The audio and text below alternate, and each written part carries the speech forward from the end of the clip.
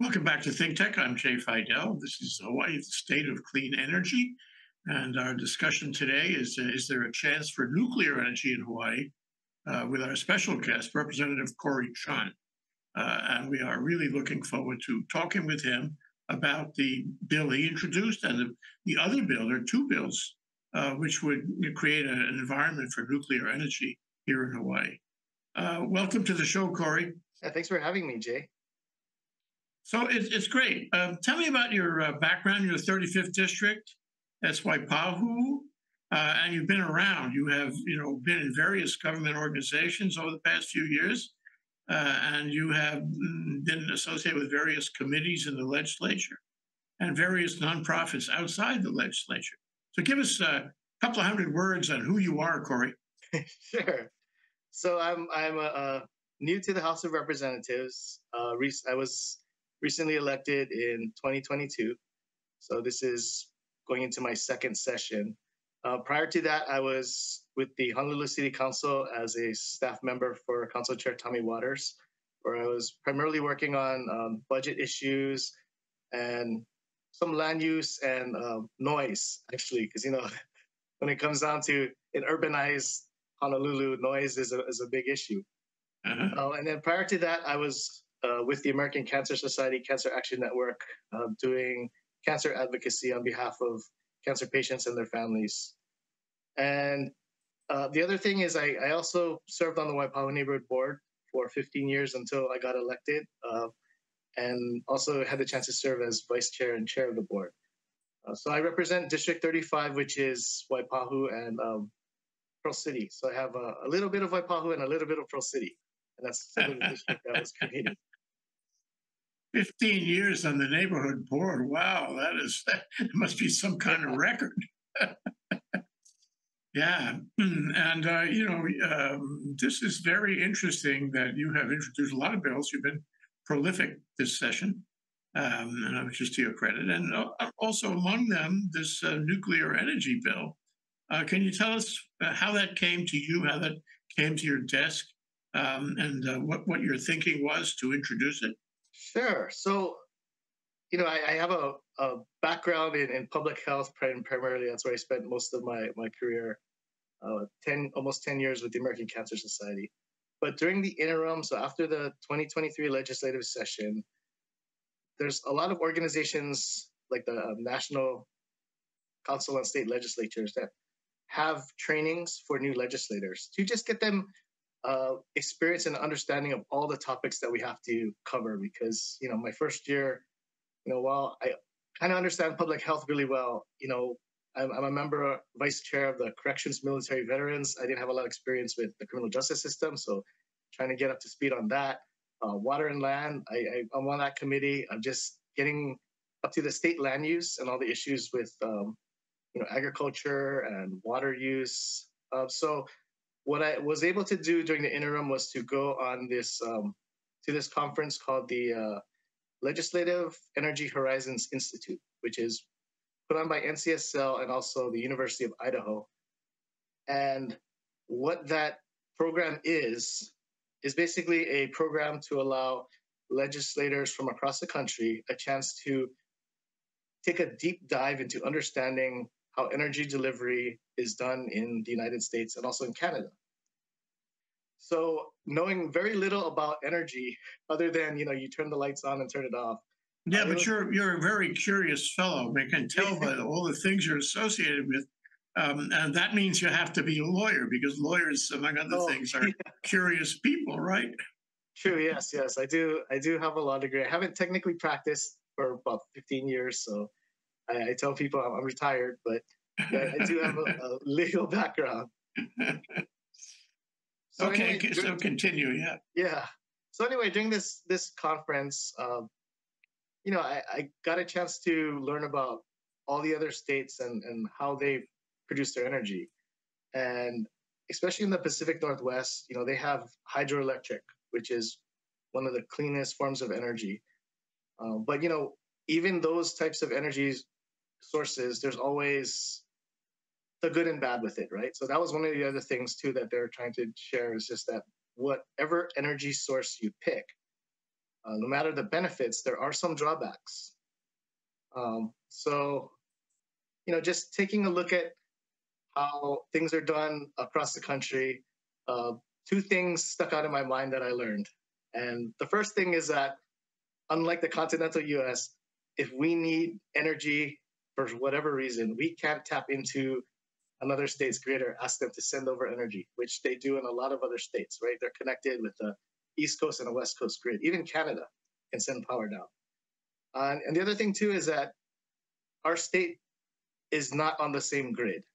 So unfortunately, even between Oahu and the Big Island, we cannot send energy back and forth, which means that every island has to produce their own energy, which is another issue that we face, right? Because even if you have a lot of geothermal possibilities on the Big Island, it can never generate energy that could be used for Oahu where the greatest need is. So trying to find solutions to this problem was something that I was really interested in. And one of the things that I learned at this conference was about nuclear energy. And to be honest, what I tell people is that before I went to this conference, my understanding of nuclear energy came from The Simpsons, where you see this giant reactor with green goo coming out, and it's like, that's the worst thing ever. Like, why would you even consider nuclear energy? It's just so terrible, right? And then you think about all of the tragedies that have happened throughout the years, and it's just like, why would you even think about nuclear energy at this time? But what was presented was the advancements in technology. So specifically, what I was interested in was small modular reactors and microreactors.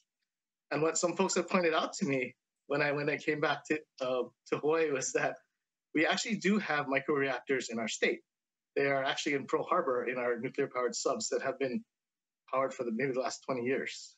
So it wouldn't be like a new technology, but just something that would be applied, outside of the military into actual commercial uses. Mm-hmm.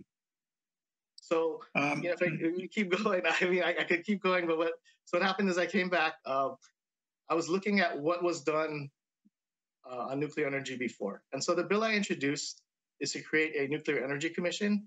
It's not something new. So Representative Sean Quinlan, he was the first call I made because he introduced the exact same bill in 2019 and said, "Hey, Sean, are you still interested in this? You're going to introduce it again?" And he said, "No, you should do it. go ahead." And he actually reminded me that former Representative Mark Takai and even Senator Sam Sloan and Fred Hemmings actually introduced the bill as well. So it was a bipartisan kind of idea. It wasn't just a Democratic or Republican idea. So there's some history to it. I started with that bill because really what it is just to start the conversation. It wasn't to say if nuclear energy for Hawaii would be good or bad. It's just, is it a viable option? So that's really what the point of it was. Huh. Okay, I thought there were two bills. Yeah. So what's the other one? There is another bill. So the other thing about nuclear energy is we do have a constitutional amendment in our Constitution that's prohibits the construction of any nuclear power plant or disposal of any waste in the state unless it gets approval by 2/3 of both houses in the legislature. So the other bill would repeal that threshold so that you wouldn't need that approval. And that would be a constitutional amendment to repeal that you'd have to change the Constitution to do that. Yeah. Well, I wanted to tell you a story, Cory. I'll tell you what my story is. This is like 5 or 6 years ago. Fred Hemmings, Republican, but he was a non-denominational kind of Republican. He called me and he asked me to come down to his office in the Ledge, and I did. And he said he wanted to share something really important with me. Okay. And he was really excited about the possibility of this modular nuclear energy. And he said he'd talked with Dan Inouye. I wish I could call Dan Inouye right now and ask him about this. And he said Dan Inouye had suggested it to him, and it was in favor of this modular nuclear, energy, and he described it to me, and he had materials on it. And what it was a device about the size of a Volkswagen bus, big van, okay, which is not that big. And the idea is you would find a small city or town, somewhere, a remote place. They were thinking of Alaska. Maybe this came from Stevens, Senator Stevens, Dan Inouye's friend.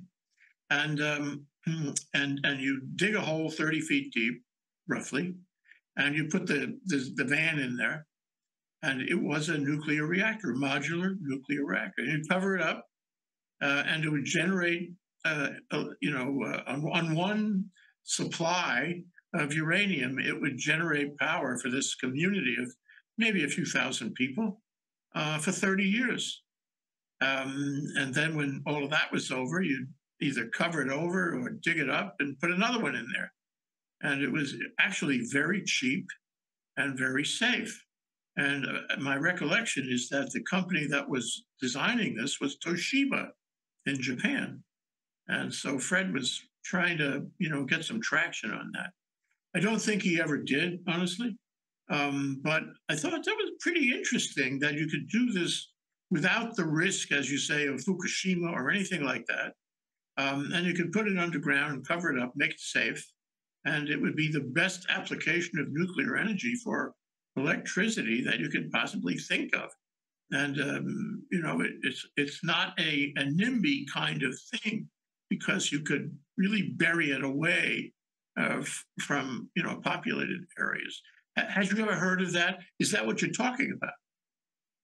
Yes. So that's sort of what my interest was, not in the full blown reactors, but these smaller reactors that maybe not strong enough to power the entire grid, but at least to power enough to move us away from some of the other fossil fuels and other things. Because that's the other thing I learned is that we always talk about net zero, and I guess depending on which state, every state has a different definition of net zero. So what I've learned is that some states, their idea of net zero is they'll still be burning coal or all these other fossil fuels, but they'll use other technologies to offset it. So this one participant who was a longtime senator from Oregon said, we really should be going to zero, not just net zero. And that really stuck with me, because I'm like, yeah, that's true. We shouldn't be just trying to offset it to be neutral. We should be going to zero. And nuclear at this time, I think is the only source that is carbon free. So that was one of the other, big advantages of nuclear energy. Yeah, people have a bias against it, because of the bomb and World War II, and because of Fukushima. But in fact, the technology has gone much further than that, and it's really all about technology. I commend you on your curiosity. I commend you on choosing to go to this conference, even though this is not necessarily mainstream for you in the Ledge. But it's an expression of your curiosity and your willingness to engage in new technology that would help Hawaii, new policy that would help Hawaii. That's great. You probably aspire to get on the Energy Committee, right?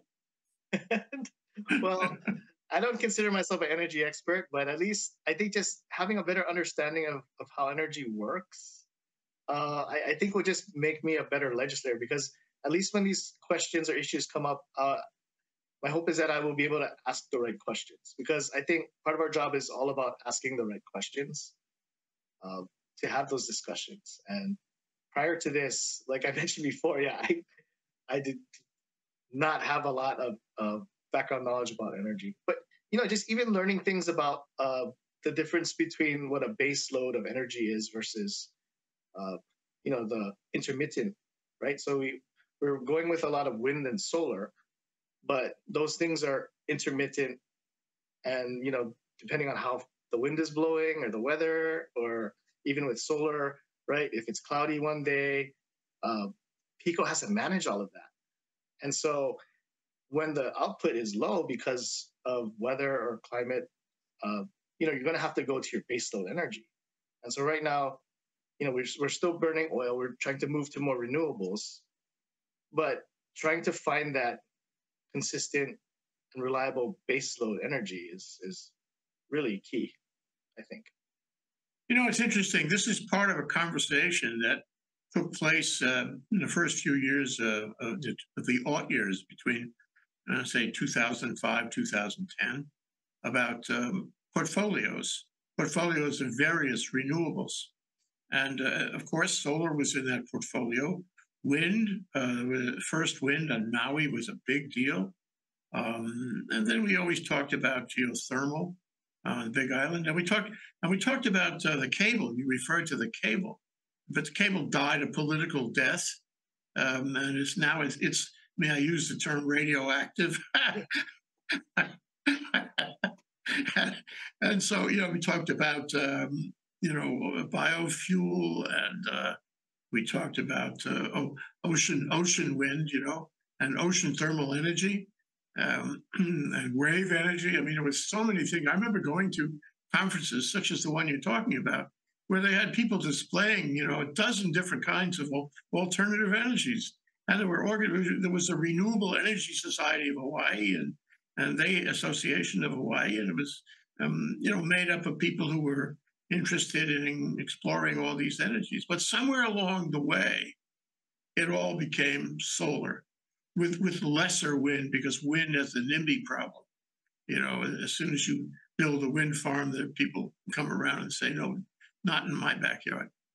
So solar has been more and more, the exclusive method of renewable energy, which has its, it has its downsides. Do you remember in Puerto Rico, in the storm, what was it, Maria in Puerto Rico?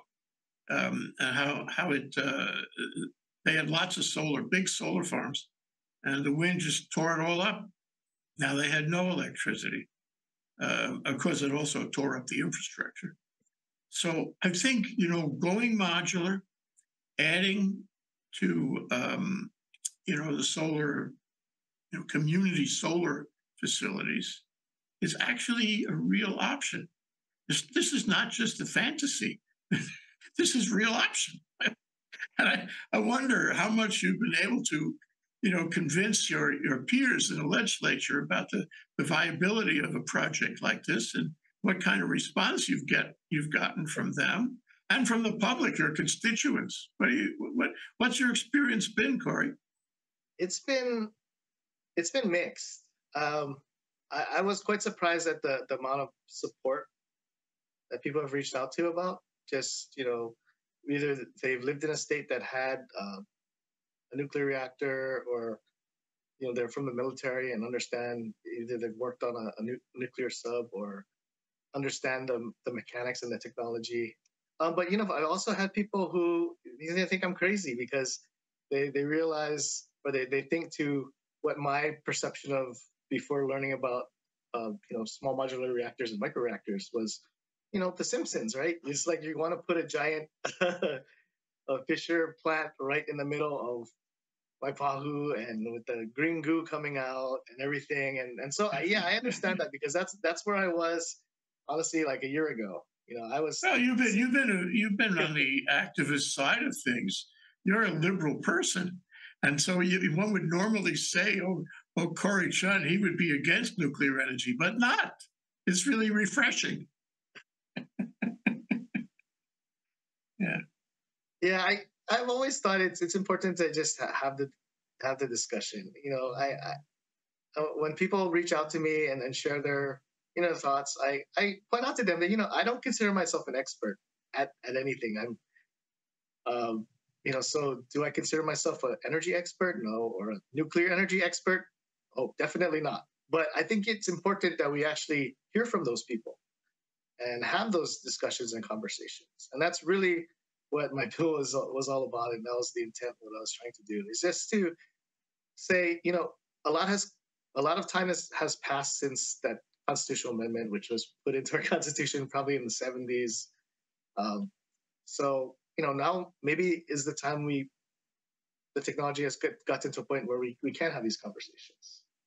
Well, it's interesting. That was my notion in trying to set up this show with our energy host from Florida, who works for an energy efficiency company there, and he's familiar with all the utilities on the East Coast. And he believes there's a real future for nuclear energy. He believes we have all kinds of issues about all our attempts at renewables, technological issues and political issues, sociological issues, and so you have to consider it. And in fact, we're going to do a show with him, and I'm sure he's going to bring up this whole subject. You're not alone, There are other people who have found this technology.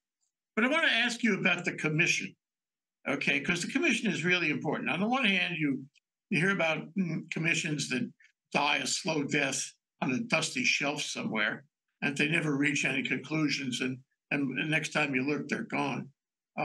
What makes this commission better? What makes this commission more likely of having a robust conversation? Who would be on this commission? How do you see this commission unfolding?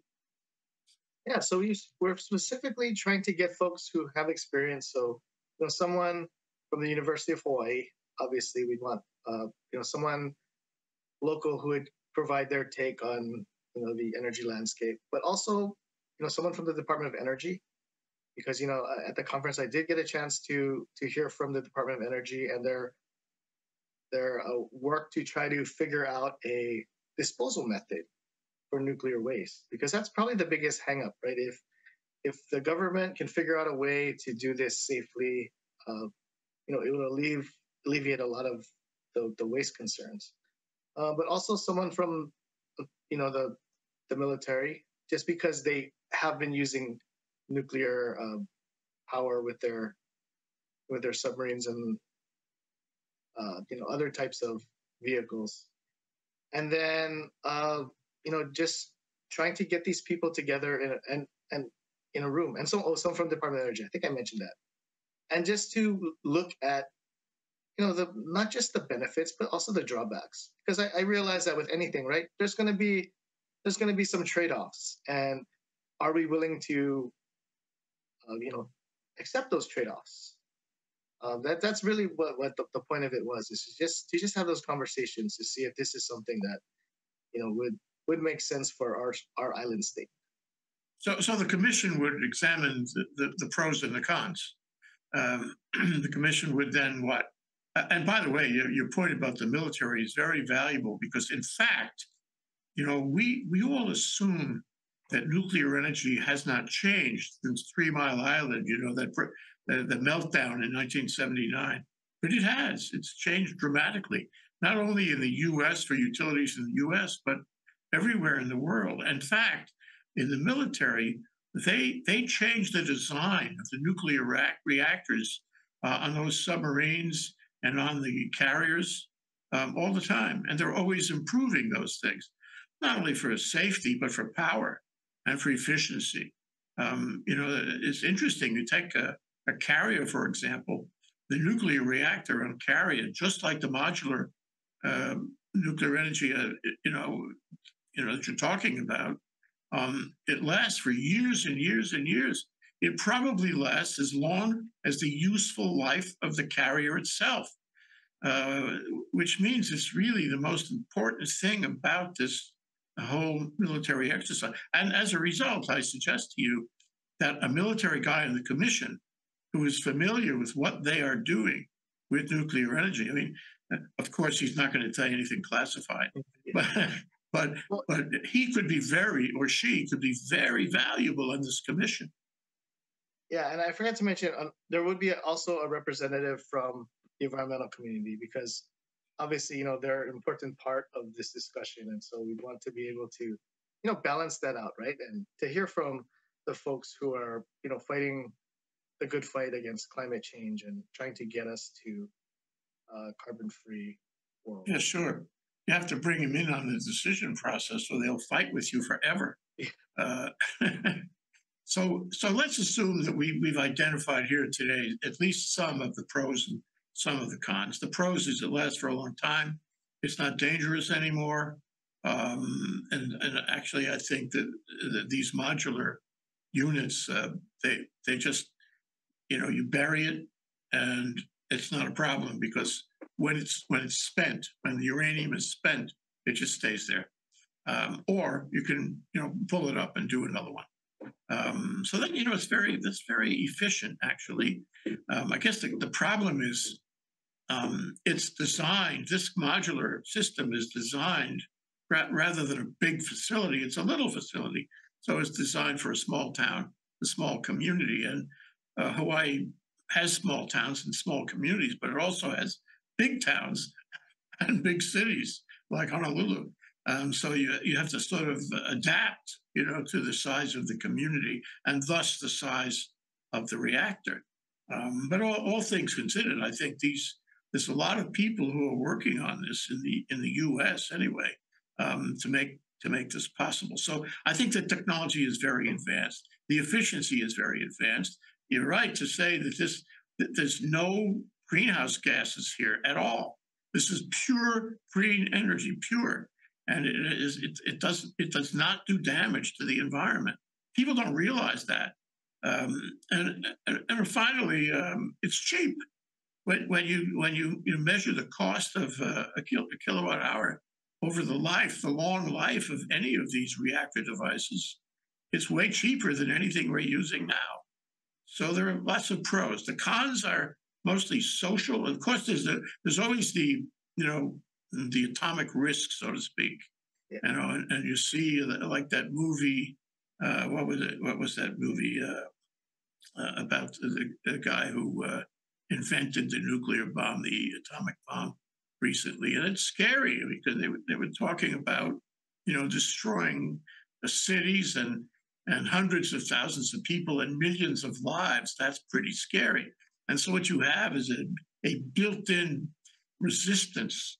And so a lot of this has to be that this commission has to be able to reach out and explain it and advocate for it and change their minds. That's going to be hard. How do you see that unfolding? Because that's the biggest negative in this whole project. That's a good question. I'm still trying to figure that out. But yeah, really, it's just about understanding the technology and how do we get there. How do we get that information out so we can just have a very objective conversation about it? And I may be proven wrong. Maybe it's not the right fit for Hawaii. But unless we have that conversation and actually have the experts come in and look at it, I think it still should be an option that's on the table. Well, one thing that comes to mind is the fact that we stopped looking at alternatives. That's my opinion. Over the past 10 or 15 years, for reasons that escape me. You're opening a conversation of this particular alternative actually gives way to a larger conversation on alternatives in general. We should be considering them. We should be looking for the best combination of portfolio sources of energy, all of them. And we stopped doing that. We have to start it up again. And a viable candidate would be nuclear. I suppose also, Hawaii is into a kind of cargo cult. So if we see the city of Cincinnati, and I'm just making this up, if we see the Cincinnati is building a reactor and it's going to be really powerful and cheap and safe, and the people have agreed to it, then we're gonna take that seriously. We're gonna say, maybe we should do that too.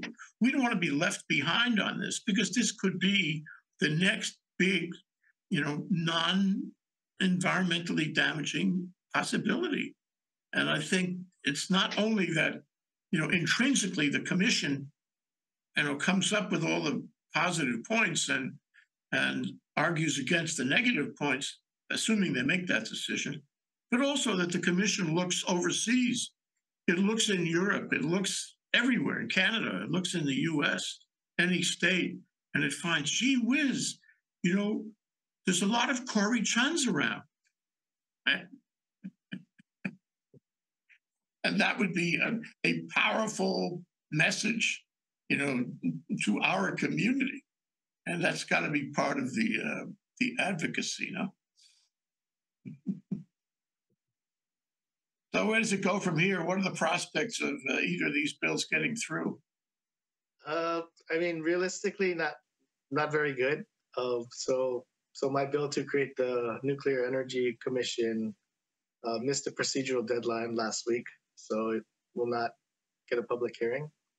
Um, the constitutional amendment is technically still alive, but I haven't heard of a lot of people, interested in moving that forward too. So I think it's just uh, getting to the point where, you know, even among my colleagues and even with community members, just getting that understanding of nuclear energy and just trying to dispel some of the myths, not to promote it above other things because, like I said, there are some trade-offs, right? But just to have that broader understanding that we're not where we were with nuclear energy back in the 70s, and the technology has advanced a lot since then.